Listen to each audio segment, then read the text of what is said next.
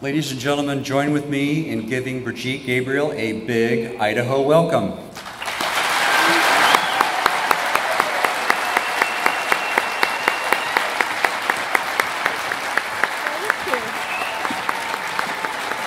Thank you.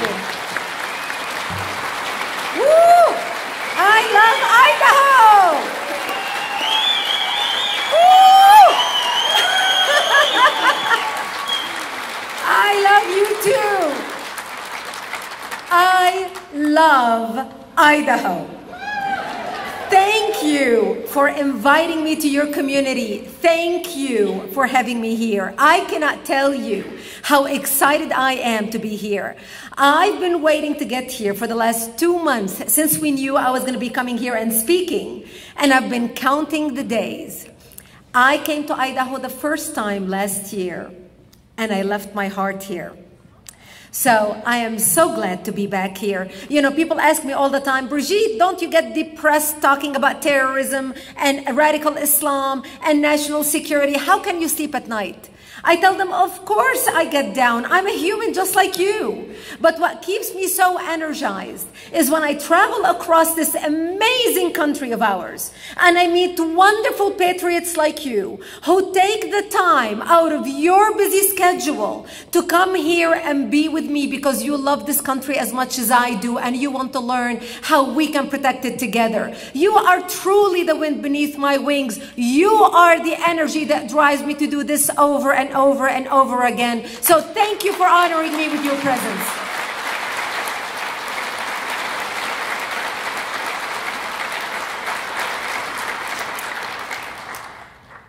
Obviously, we are here, all of us tonight, because we are concerned about the changes happening all over our country. All of us know something is not right with our country. There are a lot of changes around us. There's a lot of radicalism and a lot of hatred rising all throughout the world. People who hate us so much, they want our destruction. Radical Islam is rising worldwide. And radical Islam is bent on attacking Western civilization and especially America as the bullseye. The national security issue is an American issue. It's not a Republican issue, it's not a Democratic issue, it's not a libertarian issue, it's an American issue. Radical Islam has declared war on America and attacked America for the last 30, 40 years, regardless who we had as president in the White House, whether it was a Republican or a Democrat. Radical Islam attacked America the first time in 1979 with the hostages in Iran. We had Jimmy Carter as president, a Democrat. America was attacked again in 1983 in Lebanon with the killings of the Marines in Lebanon under President Ronald Reagan, a Republican. America was attacked again under George Bush Sr. administration. America was attacked again under the Clinton administration. It was actually under President Clinton, a Democrat, where the World Trade Center was attacked the first time in 1993. It was also under President Clinton that the Taliban trained 10,000 Al-Qaeda members in Afghanistan. Those people were not being trained for entertainment. They were being trained to attack the United States of America. At that time, George Bush Jr. and Dick Cheney were not even a blurb on the political American landscape. And America was attacked again under George Bush in 2001. And people thought, if we just get rid of President Bush and elect President Obama, all our sins are going to be forgiven. The whole world is going to sing Kumbaya. The Muslims are going to fall in love with us. Obviously, that did not happen. 2 days after President Obama became president, Al-Qaeda issued a press release saying, we continue our jihad against the United States, regardless who sits in the White House. And since President Obama became president, in the first 4 years of his presidency, we have arrested on American soil 226 homegrown terrorists. 186 of them were Muslims. Now, we have a problem in our country when a faith-based group that accounts for less than 2% of the American population is responsible for over 80% of terrorist attacks and plots against the United States. That's a reality we have to deal with as a nation. This is a fact. This is not the opinion of Brigitte Gabriel. And that's why we need to come together. As you can tell, I'm very passionate about the national security issue and protecting our nation. And the reason why I'm passionate about it, it's because it affected my life personally. You see, I was born and raised in Lebanon, which used to be the only majority Christian country in the Middle East. We were open-minded, we were fair, we were tolerant, we were multicultural. We prided ourselves on our multiculturalism. We had open border policy. We welcomed everybody into our country because we wanted to share with them the westernization which we had created in the heart of the Arabic Islamic Middle East. Muslims used to send their children to our country to study in our universities. They graduated and worked in our economy because we had built the best economy in Lebanon, in the Middle East, even though we did not have any oil. Beirut became Paris of the Middle East, the banking capital of the Middle East. Actually, National Geographic magazine in 1965 had on its front cover, Lebanon, Eden of the Middle East. Unfortunately, all that began to change as the population began to shift in the country. That's when we started accepting waves of Palestinian refugees into the country because we were so open-hearted. We wanted to take them in and help them out. We ended up accepting a third wave of Palestinian refugees in the 70s, even though their own Arab brethren did not want them. Lebanon welcomed them because we had a good economy, we had good jobs. We even did not have the space, but we were willing to take them because according to our Judeo-Christian values, especially with Lebanon being majority Christians, we wanted to help them out. Once they became the majority in Lebanon, because Lebanon is a very small country, that's when the war started. The all-out start of the Lebanese war happened in 1975. When a Palestinian Muslim refugee walked into a church in Beirut on a Sunday morning and started firing at worshippers, killing 4 and injuring 100. My 9/11 happened to me in 1975 when radical Islamists blew up my home, bringing it down, burying me under the rubble wounded as they shouted Allahu Akbar. I ended up in a hospital for 2.5 months. And as I laid in a hospital bed, hooked up to IVs in both arms, going from one surgery to another, I would ask my parents, why did they do this to us? And my father would tell me, because we are Christians, the Muslims consider us infidels, and they want to kill us. So I learned since I was a 10-year-old little girl that I am wanted dead simply because I was born into the Christian faith and lived in a Christian town. I ended up leaving the hospital and coming back home, but my home was no longer the home I left. I ended up living in a bomb shelter underground in an 8-by-10 room without electricity, without water, and very little food. To get some food, we would crawl out under the bombs, and we would dig out dandelions and different vegetation that grew around our bomb shelter because it was the only greenery we had to eat. To get some water, we would crawl under snipers' bullets to a nearby spring to get some water. And every time before we left the bomb shelter to go to the spring, we would say our last goodbyes because we did not know if we're going to come back alive or dead just to get a drink of water. What used to take a 5-minute walk would take us hours crawling in a ditch. And when we would get to the spring, my mother had to use her stocking on top of the gallon of water to catch all the dirt and all the junk so we can drink the water. And this became my existence. We lived in the mountains. In the wintertime, it was very cold and we didn't have any heat. My father would go out of our bomb shelter and break twigs from the trees that grew around, and he would bring them into the bomb shelter, and he would pour kerosene or benzene on the woods, and he would light a fire, and we would all huddle around the fire. And many nights, we had an agreement that whoever woke up first, because many nights we would fall asleep around the fire, that whoever woke up first in the middle of the night would drag the other two outside, because we were 3 of us living in the bomb shelter, and slap them on their face to wake up, because many nights we would pass out because of carbon monoxide poisoning. We had no ventilation. This became my existence. We were surrounded to be slaughtered, and we knew what our fate was going to be, because we heard stories from those who escaped and came to our town about the massacres that were being committed by those we have taken in, the Palestinian refugees and the Islamists in our country. They would surround Christian villages in Beirut. One of the most famous Christian city that was massacred was the city of the Moor, where they went in. They would find a mother and a father hiding with a little baby in a bomb shelter. They would take the baby, tie one leg of the baby to the mother and another leg to the father, and pull the parents apart, splitting the child in half.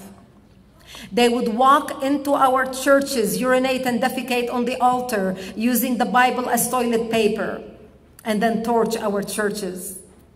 The last lady that worked for me when I was an adult, I hired her so I can take care of her, because she was mentally disturbed. And the reason why she was mentally disturbed is because they walked into her bomb shelter. They found her with her family hiding. They took her 16-year-old son, tied him on her lap, held a knife to her hand, and made her slit her own son's throat, and then raped her 2 daughters in front of her. As ugly and uncomfortable these stories are, we must hear them to understand the barbarity that is heading our way. Somehow we have become desensitized when we hear the stories on television about what ISIS is doing, as if this is a new phenomena. This has just started happening now. Not where I come from. It started happening in the 70s. We lived in the bomb shelter for 3 years. My father, in the beginning, my father would say, the world is going to wake up and see what's happening to the Christians in Lebanon, and they're going to come save us. America is going to come. Britain is going to come. France is going to come. Australia is going to come. Canada is going to come. And nobody came, and nobody cared. I remember 3 years into the ordeal, I was 13 years old. A friend of ours stopped by and he said, Brigitte, I just want you to know that we heard a lot of chatters on the radios today, and we believe we're going to be attacked. And if I don't see you tomorrow, I wish you a merciful death. And he gave me a hug and he left. And I remember at the age of 13, dressing in my Sunday best, my Easter dress, because I wanted to look pretty when I am dead, knowing that when they come to slaughter me, there would be no one to bury me. And I sobbed, begging my mother, I don't want to die. Please do something. I don't want to die. As my mother combed my long black hair down to my hips and tied the white ribbon in my hair that matched the white daisies in my blue dress. Sobbing, I don't want to die. I'm only 13. And there was nothing she could say to me. And I remember sitting in the corner of our bomb shelter, my mother, my father, and I, holding hands, and my father started reading from Psalms. I shall walk into the valley of death and fear no evil, for thou art with me. And my parents said to me, when they come to slaughter us tonight, we will create a distraction. We want you to run away, run as far as you can, run towards the Israeli border and never look back. You see, we lived 5 kilometers away from the Israeli border, 2.5 miles. And we knew if we go to the Jews and beg for help, the Jews are not going to slaughter us, because we had more shared values with them than we had with the Muslims. Thank God I did not have to make that difficult decision that night, because that's the night Israel came in physically into Lebanon and set up artillery bases around our town to protect us from the Islamists who were attacking our towns.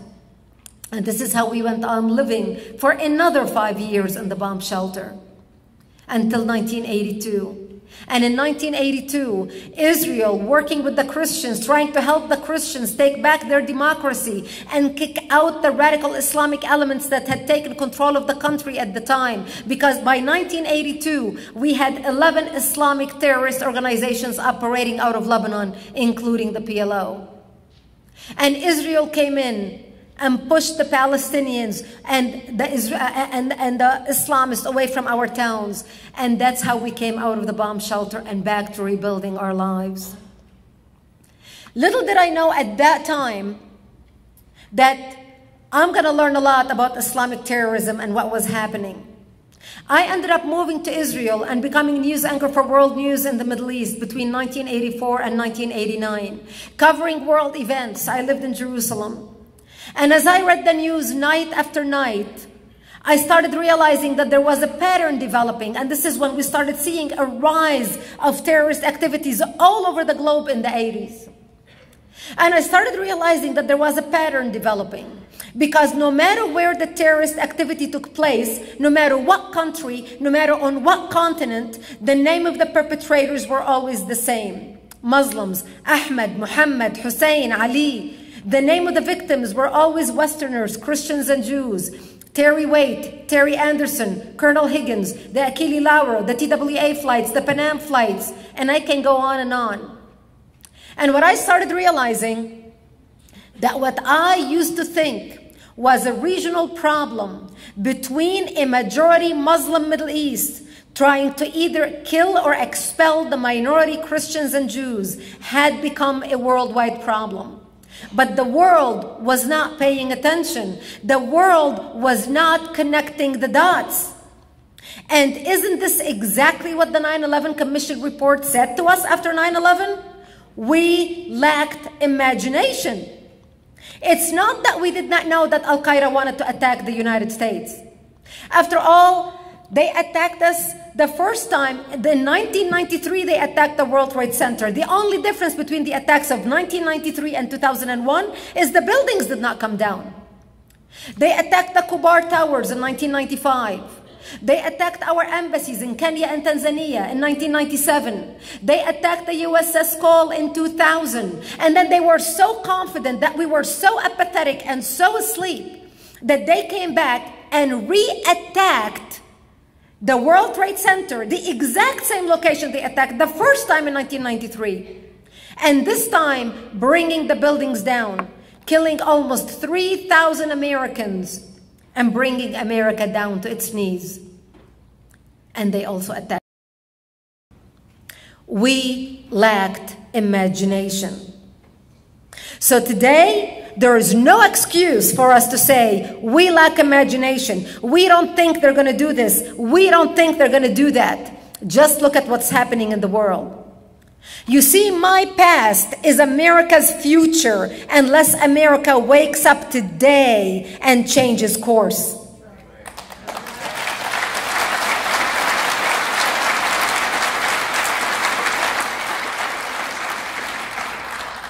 Just look at Europe and what is happening in Europe. Little did I know in 1982, as I was coming out of my bomb shelter, that my nightmare was not ending, but it was actually starting, as the radical Islamists were feeling so empowered that they actually that year wrote a plan, a 100-year plan for radical Islam to infiltrate and dominate the West and establish an Islamic government on earth. In the counter-terrorism circles, this plan became known as the Project, the Muslim Brotherhood Project. The Muslim Brotherhood is the oldest Islamic terrorist organization in the world, founded in 1928 in Egypt, and has 70 offshoot Islamic organizations around the world, including Al-Qaeda, Hamas, and now ISIS. The leader of ISIS, al-Baghdadi, was in our prisons in 2011 as a leader of the Muslim Brotherhood. Al-Baghdadi today is the Khalif of ISIS and the head of ISIS worldwide. The Muslim Brotherhood, two things, in the 40s, the 50s, the 60s, scholars all throughout the world thought there is no way the Islamic State could be resurrected, because the Islamic State ended in 1924 in Turkey by President Ataturk after ruling for 1400 years. All the Western scholars thought Islam is over, it's not going to be resurrected, the Islamic Caliphate is finished. But two things happened in the last century that gave the Islamists the power and the money to organize. The first thing that happened was the discovery of oil in the Middle East, which we discovered, and we were stupid enough to allow them to nationalize it. That gave them the money to expand their radical ideology worldwide. The second thing that happened was Ayatollah Khomeini coming to power in 1979. Now they had the spiritual covering. So now they have the money and the spiritual covering, and they exploded on the world stage by 1982. In 1982, they wrote the plan for radical Islam to infiltrate and dominate the West and establish an Islamic government on earth. What makes the plan, the project, which became known as the Muslim Brotherhood Project, so unique is it gives tactics and proposals as to how to infiltrate the West, how to use our laws against us, how to use our open-mindedness against us, how to use our multiculturalism against us. They give buzzwords that Islamists can use to disarm us, buzzwords such as diversity, multiculturalism, interfaith, dialogue. Does these names sound familiar? Does these words sound familiar? They say if you use these words, you'll have Westerners lapping from the palm of your hands like dogs. They talk about how to set up non-profit organizations and human rights organizations and maintain the appearance of moderation in order to advance the radical Islamic agenda in the West. They talk about how to get democratically elected Muslims on all levels in the West so they can influence policy. They talk about how to get Muslim interns in all governmental offices in the West so they can have an insider view as to how policy is done on the highest levels. They talk about how to build community centers within the inner cities and use them as recruiting places to recruit for the cause. They talk about how to work with like-minded, progressive organizations that share similar goals. This is why when you see the ACLU working with CARE, the Council on American Islamic Organization Relations, or any other leftist organization, you scratch your head and you think to yourself, what do these two have anything in common? But the leftist organizations are being used as the useful idiots, as a part of a plan in order to advance a radical Islamic agenda in the West.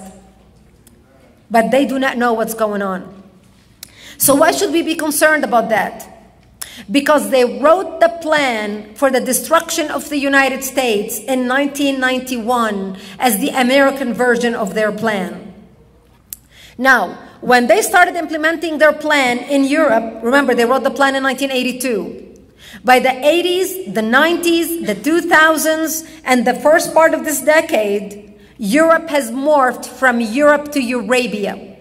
Europe is no longer the Europe that you used to go visit. It has been transformed.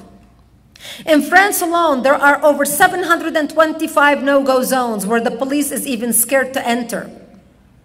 In England, there are 85 Sharia courts operating parallel to British courts, completely different legal system. What's happening in Europe is a preview as to what's coming to the United States. They began enforcing their plan in Europe, and in 1991, they wrote the plan for the destruction of the United States.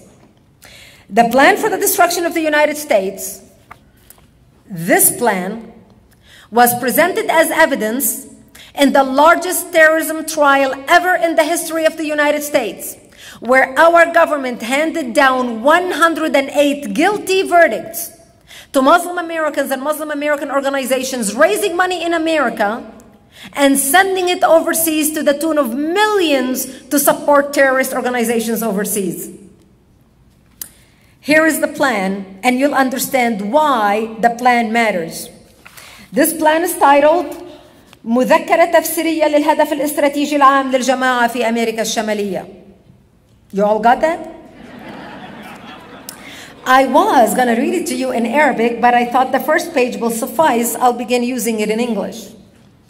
The plan is titled An Explanatory Memorandum on the General Strategic Goal for the Group in North America, written 5/22/1991. And I'm going to read you a few paragraphs out of this plan to show you what exactly they mean. You see, while we were operating blind, and we are still operating blind, and not know what on earth is going on around us, our enemy is working off of a plan. They know exactly where they're going. They have their roadmap. They already established the Islamic State. The Islamic State has been resurrected. Remember, their goal was the establishment of the Islamic State? They already did that. They wrote their plan for world domination in 1982, and they established the Islamic State in 2013.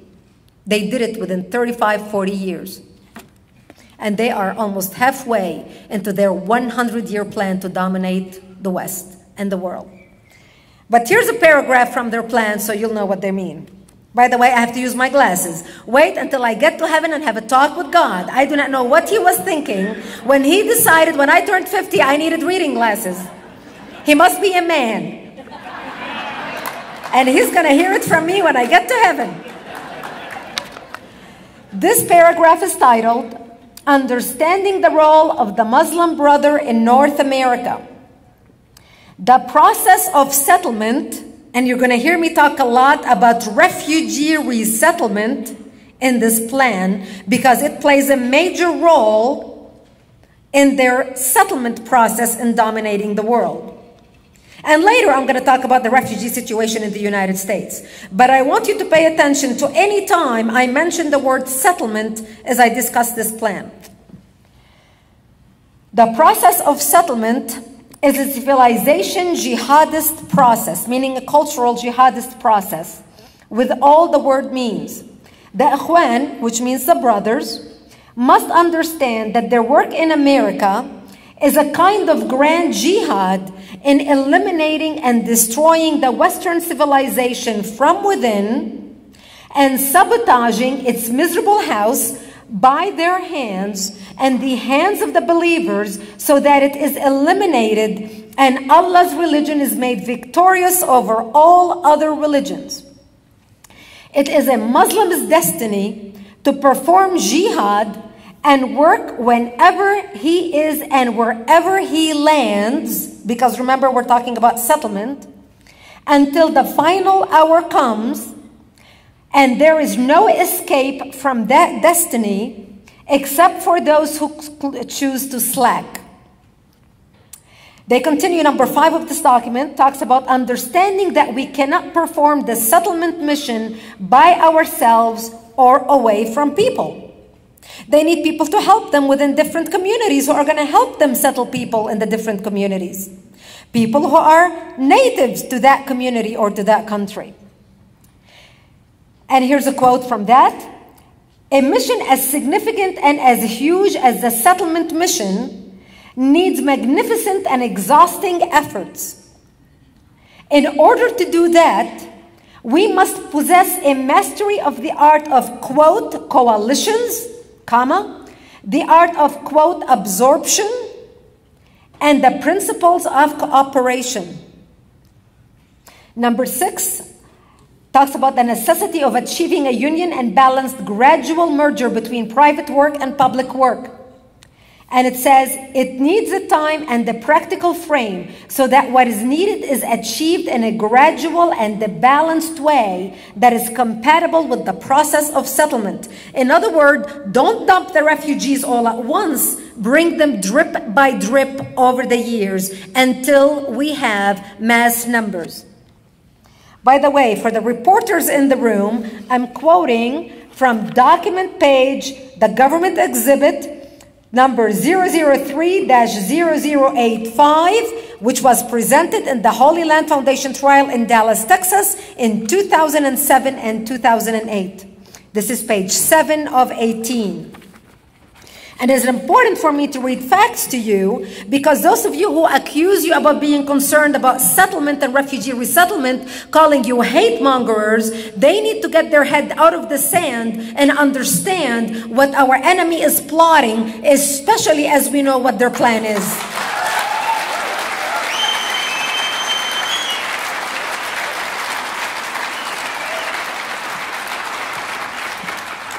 And I continue on page 8 of 18, and I'm not going to bore you, I'm not going to read you the whole document, I'm just touching high points because I want you to understand the gravity of the problem that we are dealing with.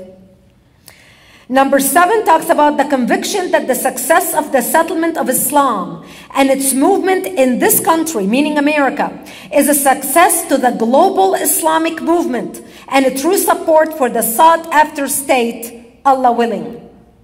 and I'm going to read you one line out of that paragraph. The success of the movement in America in establishing an observant Islamic base with power and effectiveness will be the best support and aid to the global movement project. Number 8, paragraph number 8, they talk about absorbing Muslims and winning them with all of their factions and colors in America and Canada for the settlement project and making it their cause, future, and the basis of their Islamic life in this part of the world. I only touched on high points because I'm not going to read to you the full document. Obviously, you can see this is many pages. This document is on our website, actforamerica.org. When you go home tonight, you can take your sweet time sitting and reading this document and forwarding it to everybody you know, your city council who think you're nuts, your mayors, your people in charge in your community, because they need to see this stuff. But the most important page about this document is the last page, because the last page lists 29 front Islamic organizations set up in America by the Muslim Brotherhood in order to destroy our country from within by our own hands by deceiving us. And I'm going to read you a few of the names on this list. Number 1 on the list is ISNA, the Islamic Society of North America. If their name is familiar to you, it's because they are advisors to President Obama about Middle East policy. It was actually the president of ISNA who wrote President Obama's speech, which he gave in the Arabic world. Remember the first famous speech he gave in Egypt to the Arabic world? The president of ISNA wrote it for him. So we not only have the fox watching the hen house, we have the fox inside the White House talking policy in the ear of the president.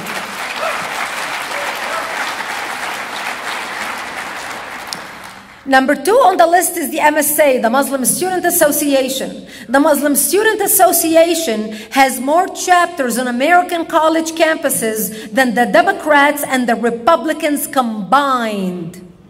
And we wonder why we're losing our universities.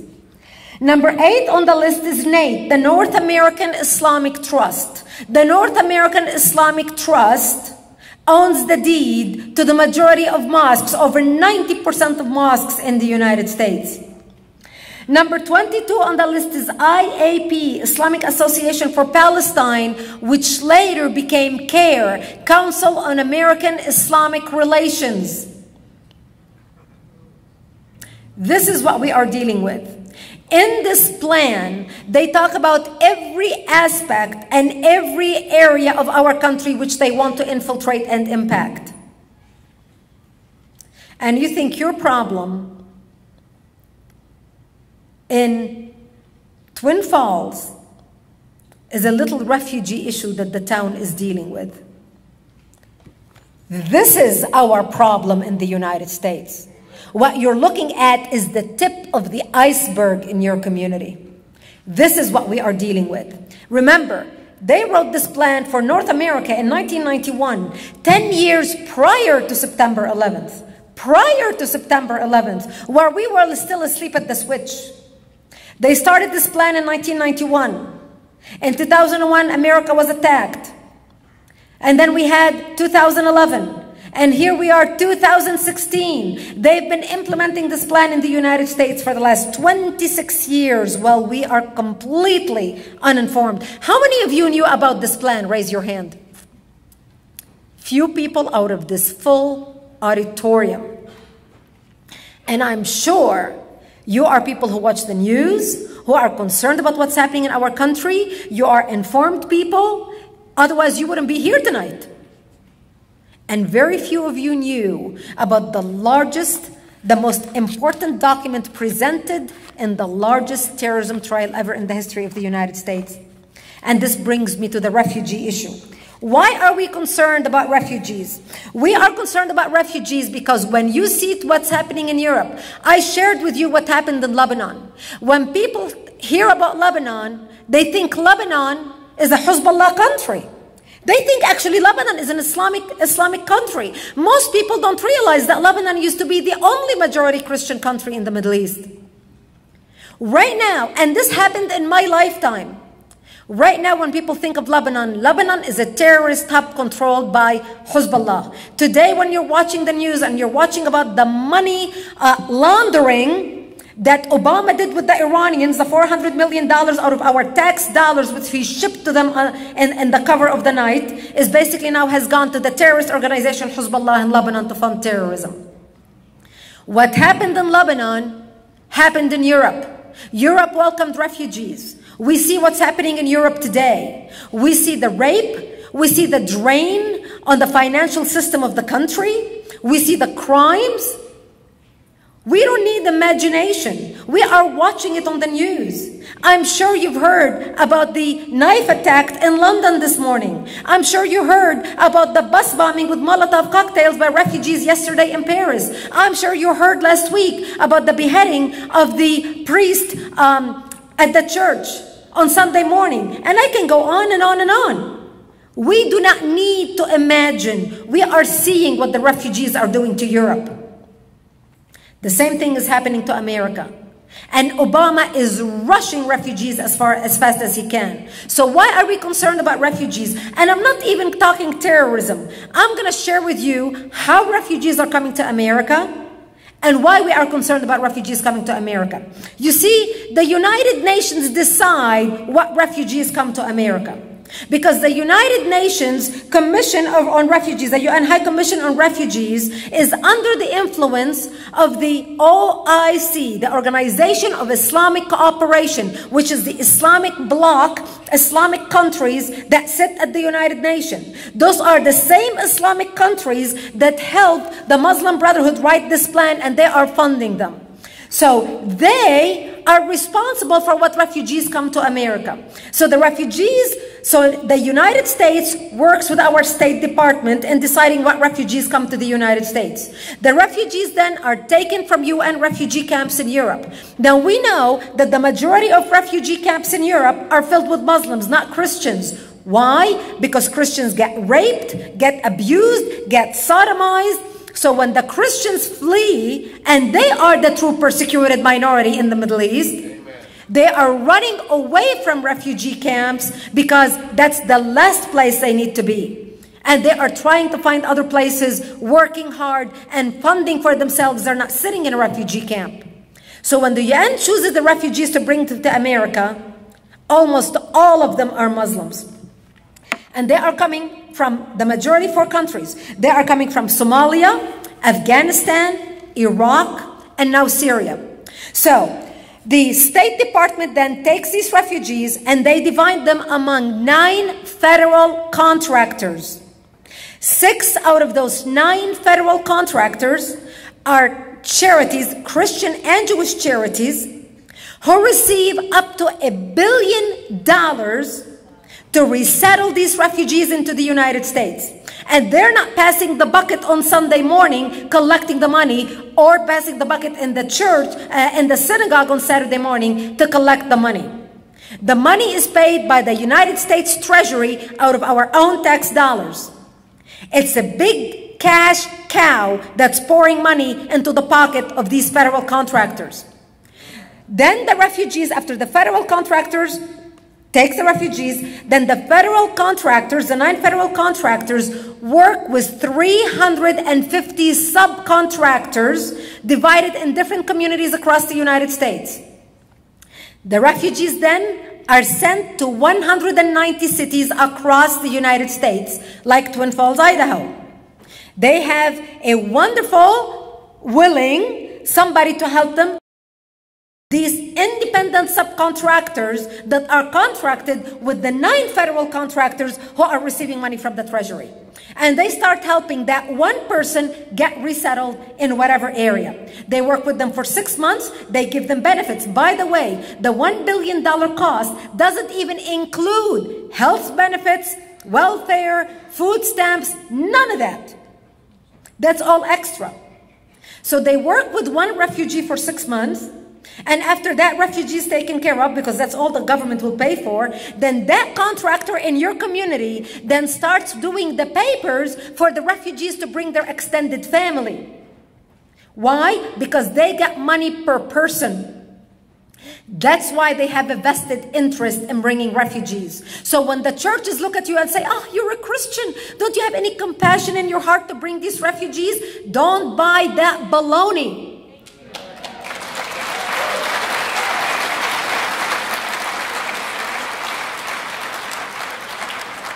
Because Christian charities are lining their pockets with millions of dollars from the federal government to resettle these refugees.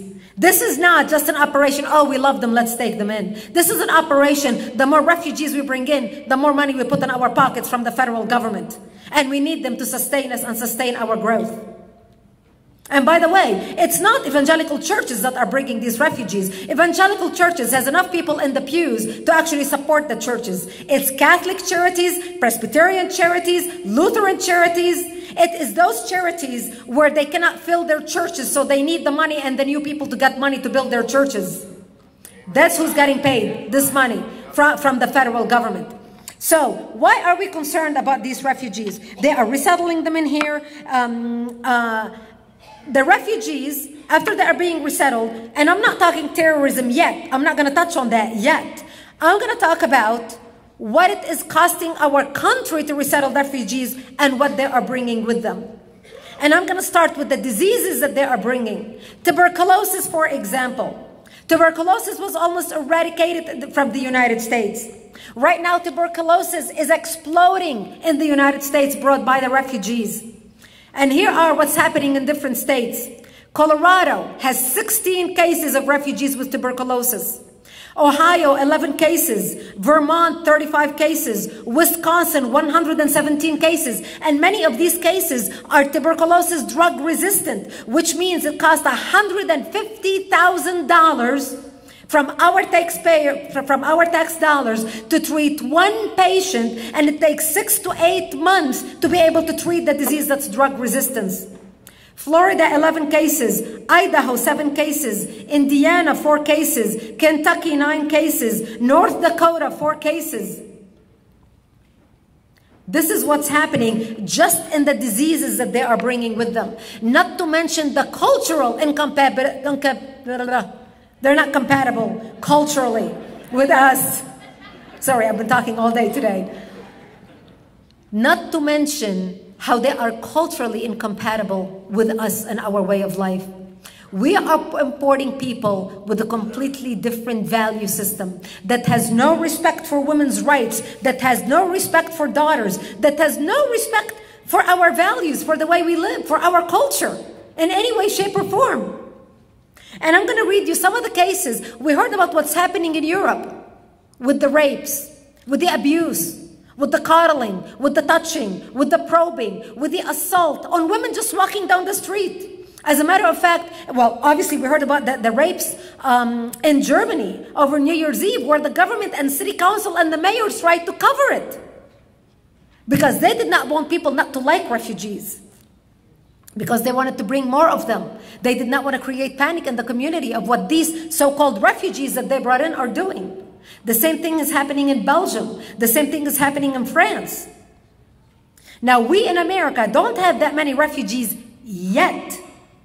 And hopefully we won't, because we're doing everything we can to stop Obama. But let me share with you, from the little refugees we have, what cases we have already documented of Muslim refugees in this country and how they treat women. In Lowell, Massachusetts, a 13-year-old girl was twice groped at public pool by a 22-year-old freshly imported Syrian refugee. Leesburg, Virginia, West African refugee attempted to rape a college girl at her apartment complex behind the garbage dump. Roanoke, Virginia, 4 refugees were indicted for planning to kidnap and hold local rich women for ransom. Utah, a Burmese Muslim in U.S. for 1 month brutally murdered a 7-year-old Christian girl. In El Cajon, California, a Muslim man killed his wife in honor killing and then blamed it on Islamophobia, trying to accuse, people that look like you all of Islamophobia. They killed her. Mapleton, North Dakota, a Somali refugee beat and raped a North Dakotan woman shouting Allahu Akbar. In Minneapolis, Minnesota, a roving gang of Somali men threatened to attack and rape women in an upscale neighborhood. Twin Falls, Idaho. A 5-year-old girl was violated. And I'm going to use the term violated because a lot of people are uncomfortable with rape. No matter what you call it, sexually assaulted by 3 boys from Iraq and Sudan, imported less than 2 years ago. What we are seeing here today is we are seeing a pattern of disrespect towards women, towards daughters, towards females in general. Today, it's some women you do not know. It's some Muslim girl, it's some Christian refugee girl. Next, it'll be your wife, your daughter, your girlfriend, your mother. Just look at Europe. We cannot say we lack imagination. We can no longer bury our head in the sand. The writing is on the wall. We must wake up and listen and see what's happening around us. We are dealing with a disease that is infiltrating our country and is going to ruin our country unless we get it out or treat it immediately. Amen. And this is what's happening. And in Twin Falls, Idaho, shame on those who are covering up what happened to this little year-old girl. You should be ashamed of yourself.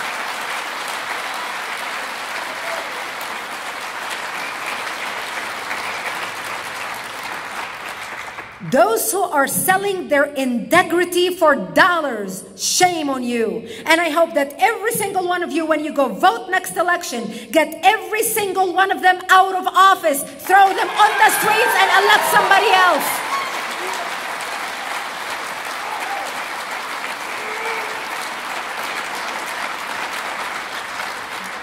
Our founding fathers are rolling in their grave to see the spineless, corrupt, morally bankrupt leaders we have in this country right now.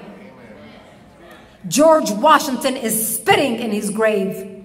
This is not the America that's our America. This is not the community and the leaders we expect. We have higher standards. America has higher standards. We have always led in the world. America has always been a beacon of light to the world, of justice, of freedom, standing up for people, standing up for human rights. Our soldiers go and lay their life on the line to protect the freedoms of others. The least we can do is protect the freedoms of those in our country. And I believe we need to take political correctness and throw it in the garbage where it belongs and start calling a spade a spade.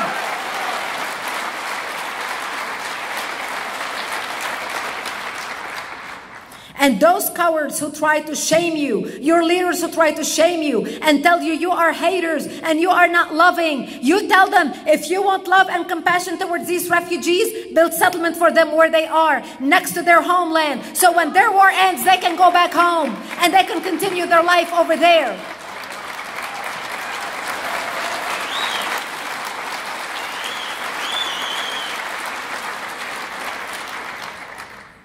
And those who don't like America, who don't approve of America, I am sick and tired of hearing people complain about America and see only the ills in America.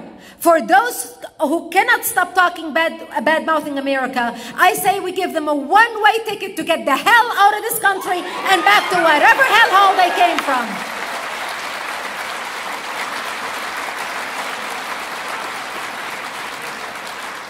And I am sick and tired when I hear people say, I'm an African American, and I'm a Lebanese American, and I'm a Mexican American, and I'm a Vietnamese American. I am nothing but an American.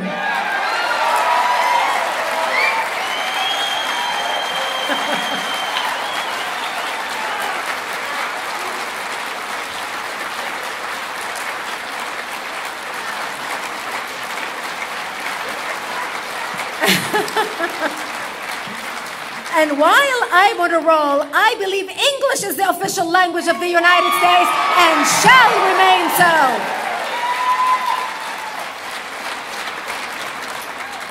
Borders, language, country. That's what made America great. Those who came to America before wanted to be a part of the American fabric, wanted to be American. We cannot apologize for being patriotic and wanting to protect America. I am unapologetically patriotic. I want to protect my country, and I know so do you. This is why we come together and speak up with authority to protect the nation. We want people to come here. We want people to come here legally, like I came here legally. Those are the type of immigrants you want in your country. We do not want people who are coming here, bringing diseases with them, bringing a different set of values, do not want to assimilate. When you look across the globe, of all the people that have become refugees, all the people, whether it's Jews, Japanese, Chinese, whatever, not one group, religious or otherwise, have ever tried to enforce their religious practices and their traditions on their host country. Right now, only the Muslims, no matter where they are immigrating, whether it's Australia or Canada or France or Germany or America, they are the only ones who are demanding that their host countries adopt them, that American companies institute five times prayer times during the workday so they can go pray. You know what? I come from the Middle East. Never once in my life in the Middle East, and by the way, I left the Middle East and came to the States in 2000, and I was 24 years old. Never once in my life did I see a prayer room in any company. Did I see ever a foot washing basin at any school, at any airport, at any public buildings? So if Muslims did not need them in the Middle East, which is the cradle of Islam, why do they need them in the United States?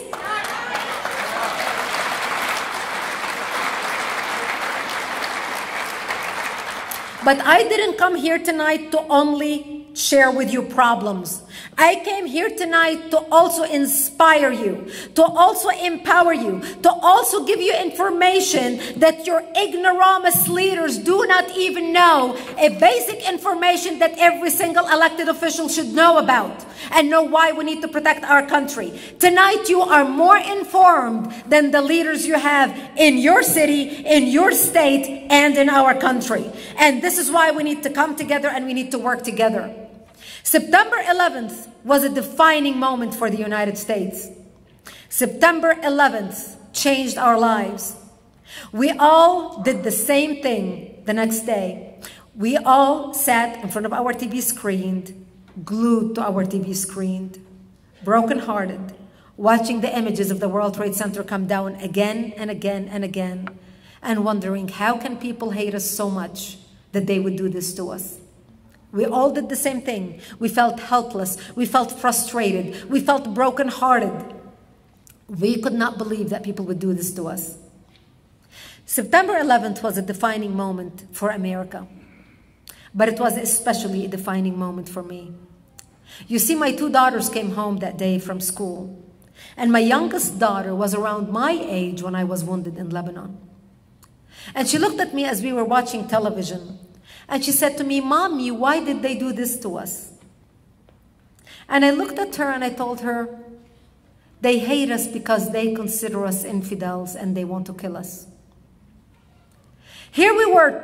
I had to repeat to my daughter exactly what my daddy said to me back when I was a child in Lebanon. Here we were, 2 generations apart. I was a young Lebanese girl who spoke Arabic. She's a young American girl who speaks English.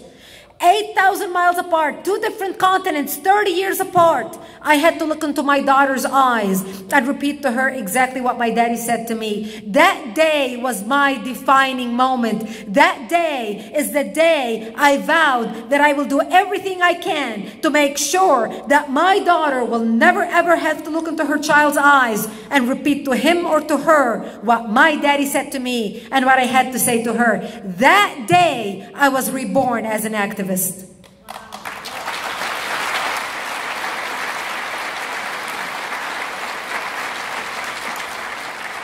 I sat around. September 11th happened on a Tuesday morning. Until Sunday, I laid on our family couch, wondering and thinking, what can I do? What can I do? What can I do? I cannot have this war follow me here. I cannot have my children be threatened by the same thing I lived under with my childhood. And I decided I'm going to start a nonprofit organization, and I'm going to travel and speak about the threat of radical Islam to world peace and our national security. And in 2002, I founded ACT because I wanted people to act, to do something for the country. And I started educating people, and I started traveling and speaking to groups as small as 8 people meeting at Frankie's Ribs on a Wednesday morning at 7 a.m. in the snow. And I'm thinking, who meets at 7 a.m. in the morning in the snow? To groups as large as 10,000 people sitting in some of these mega churches. And one question kept coming up. Now that I'm informed, what can I do? Give me something to do. And I learned a very important lesson, that while education is important, education by itself is not sufficient. Education must be coupled with action. And that's when I launched Act for America, our lobbying arm, in 2007. And I'm proud to tell you that Act for America today is the largest national security grassroots organization in the country, with 300,000 members and over 1,000 chapters nationwide. We are the NRA of national security, and growing.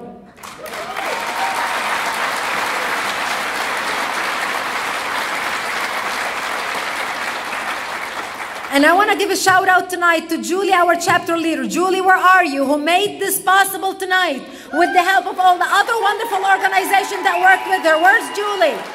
You'll see her later. Shout out to Julie. She's probably running around. But it took a citizen activist. Here's Julie. Come, come, come. They've got to see you. They've got to see you. This is the lady that made it possible for me to come here tonight. Thank you. I love you. Thank you.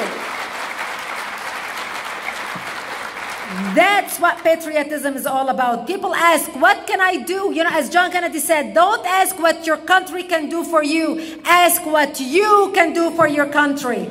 Tonight is about what each one of us can do for the country. Act for America today is keeping a watchful eye over all the country, every state. This is why I can rattle what's happening to you in these states, whether in rape or sexual assault made by refugees, whether in tuberculosis cases or everything else. So while you think you are in an isolated situation in Twin Falls, Idaho, I am here to tell you that you're not alone. Because Act for America is going to help you, like Act for America is helping everybody nationwide stand up and defend their community. We're going to take your voice and magnify it hundreds of thousands of times nationwide. You are not alone in this fight. And I hope by the time we leave here today, all of us will be part of Act for America.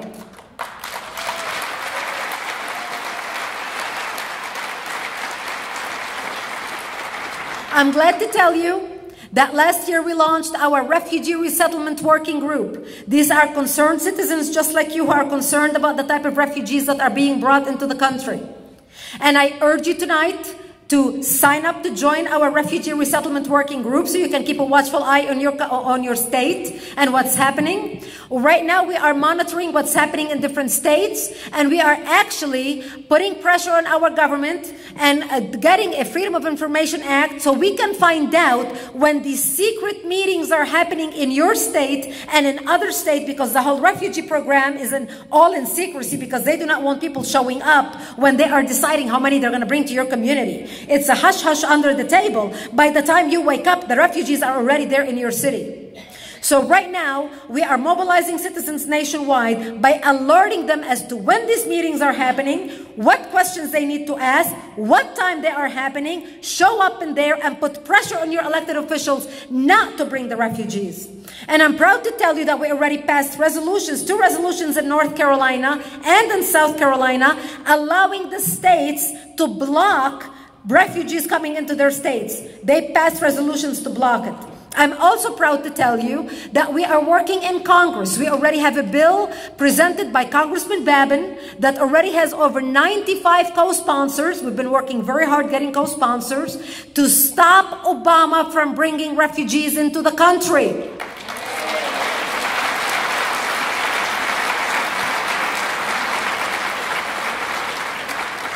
We are also working on a parallel bill in the Senate as well. And we are hoping that by the time we have a president next year, that our next president, he will be so strong that he will be able to put a complete stop to this baloney and make America great again.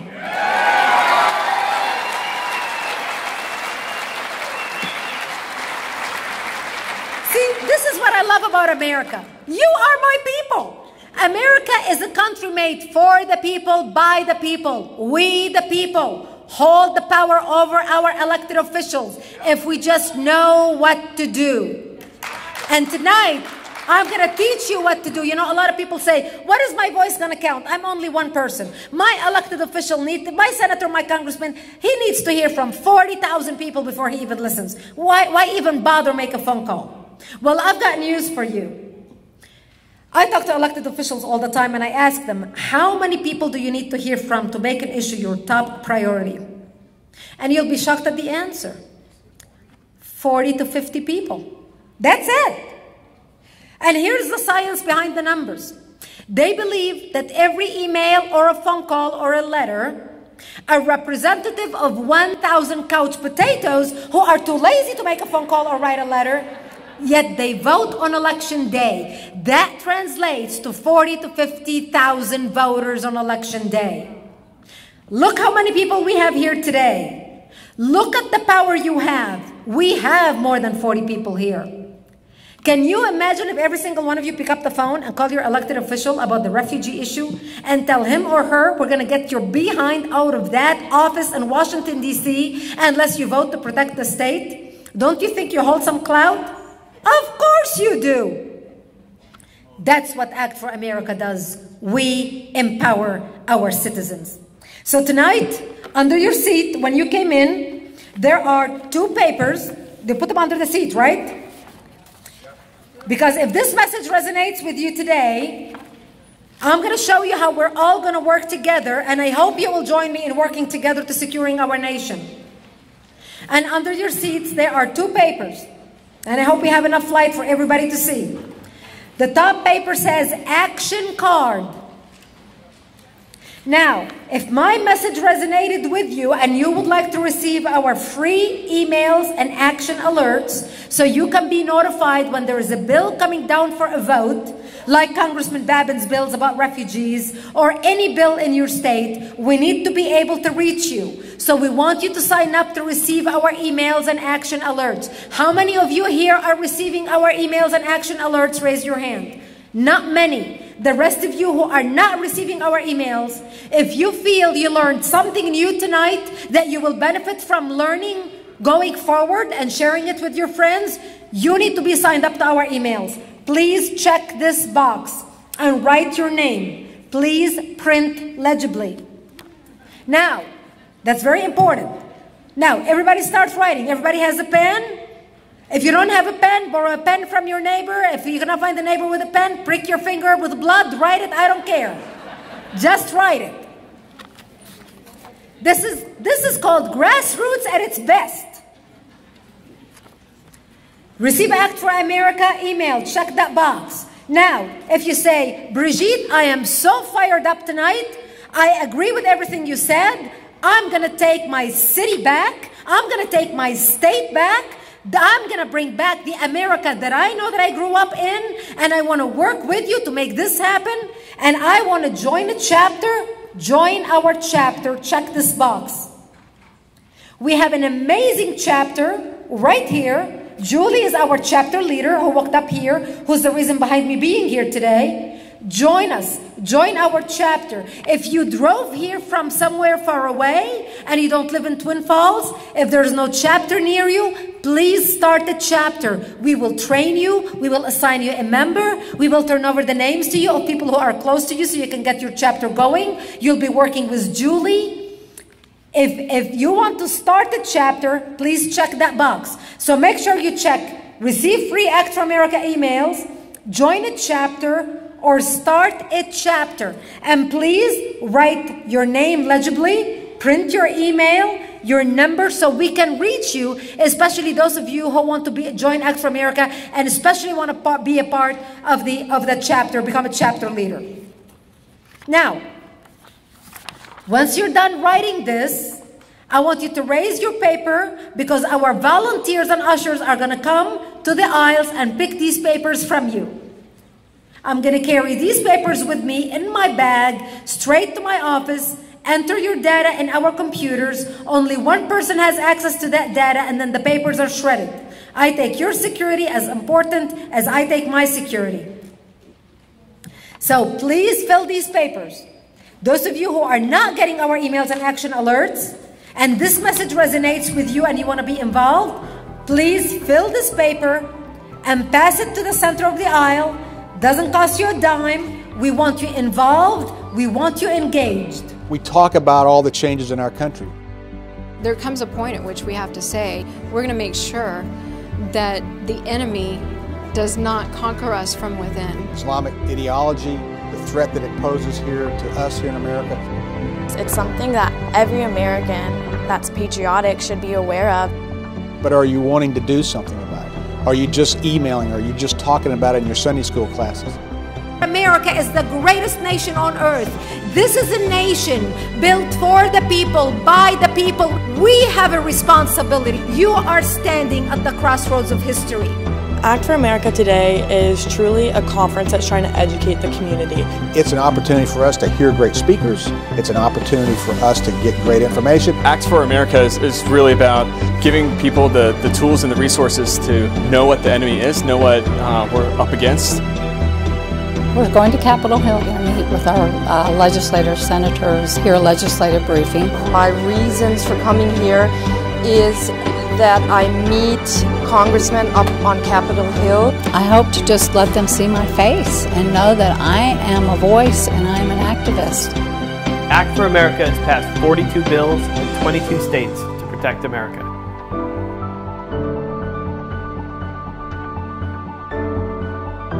What can we do? What can we do as law-abiding citizens? You have a heavy charge, we all do. It starts here with the Special Forces. Don't take lightly what you are doing.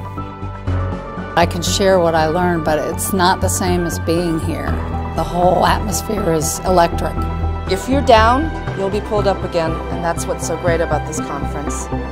This organization is about the idea that it's okay to be who you are as long as you do not compromise the rights and the freedoms of others. And it empowers us to go back to our own states and take action. We represent other people too, and so it's important to convey that message out to whoever our congressman is. We need to be networked. We need to be active. We need to be vocal.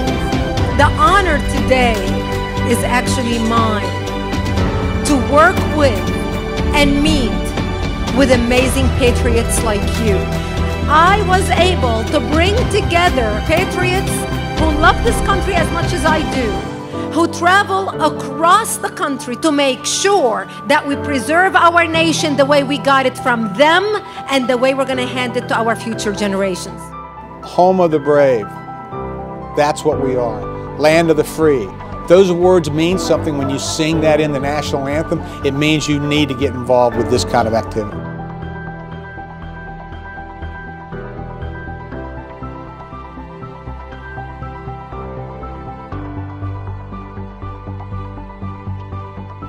And before I end, I want all our veterans and our retired military and active military to please stand up and be recognized. I have a message for you. And remain standing after the applause. All our veterans and our military personnel.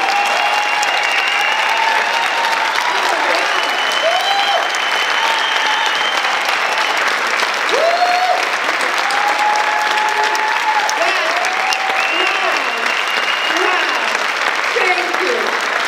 Kindly remain standing. Kindly remain standing. Or our veterans and military personnel, I have a message for you.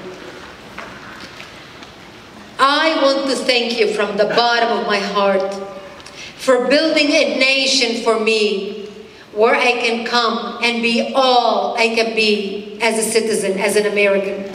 I want to thank you for my freedom. I want to thank you for every freedom I have. My freedom of speech, my freedom of religion, my freedom of expression, and every other freedom I have. I know that my freedom is built upon your shoulders and your sacrifice. You are not only my heroes, you are the heroes of millions of Americans who are unable to stand here before you tonight. I thank you. On their behalf, I thank you. I thank you on behalf of millions of people across the globe who are still living under tyranny, who never will have the ability to look you in the eyes and say thank you for standing up for freedom around the world. On their behalf, I thank you. I thank you for every meal you missed. I thank you for every vacation you missed. I thank you for every family occasion you missed, serving our country so we can enjoy being with our families and celebrating our holidays. And I vow to you that I am building an organization with Act for America that will always honor you, that will always praise you, that will always sing of your sacrifice, that will always teach our new generation just where their freedom comes from. May God bless you one and all. May God bless the United States of America. I am so honored to be here tonight. God bless you, and I look forward to seeing you at the end. Thank you all for being here tonight. I love you. I love Idaho. Thank you. God bless. Thank you.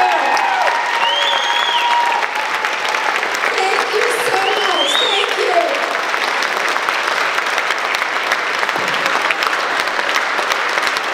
Isn't she incredible?